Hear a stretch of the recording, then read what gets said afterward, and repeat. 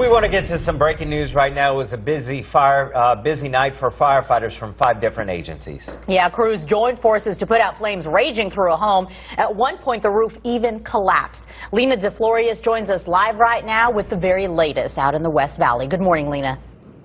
You know, and after that fire flared up, it flared up again. We're seeing a lot of neighbors here in surprise, taking a look at the damage left behind, making sure that it doesn't flare up again. This is what they're looking at. This home, the fire busted out all of the windows, broke some of the doors. Half of this garage door was laying some 3 feet away from the actual garage. So now they're boarding it up, making sure that no one trespasses, no one goes to take a look inside. That way no one gets hurt. But you can take a look and see just how devastating the fire was by all of the damage and the debris that's been left behind here all the way out into the street here in the West Valley. Now, this started about 1 o'clock.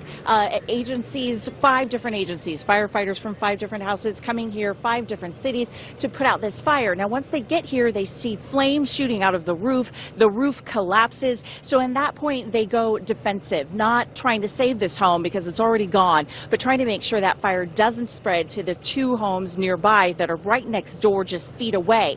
Now, because that fire was shooting out of the roof, the investigator who was here earlier says he believes this fire started in the attic, moving quickly throughout the attic and really destroying the entire home. We have damage from the front all the way to the back. And 9 times out of 10, he says that that means this fire was probably electrical.